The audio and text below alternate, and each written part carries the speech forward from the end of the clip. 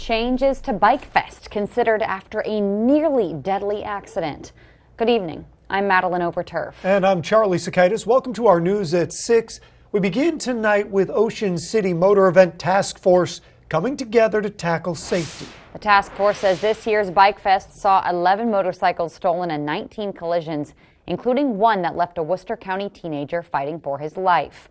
Coast TV News reporter Kevin Zappe shows us what their plans are to increase safety.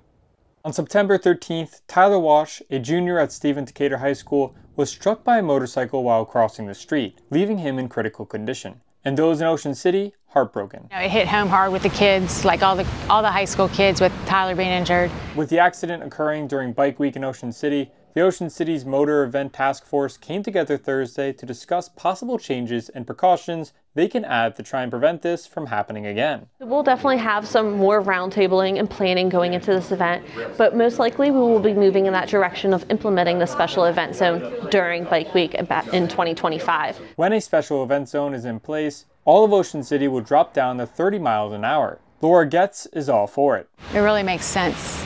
We've done it with all the car shows, and it can't hurt.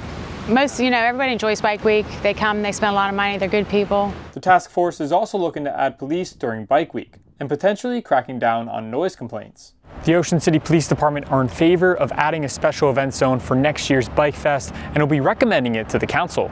I'm Kevin Zappe in Ocean City, Coast TV News. The hit and run that Kevin mentioned is still under investigation. Police arrested the motorcyclist who hit Walsh. They say he was drunk and speeding. Officers still looking for surveillance footage of that accident.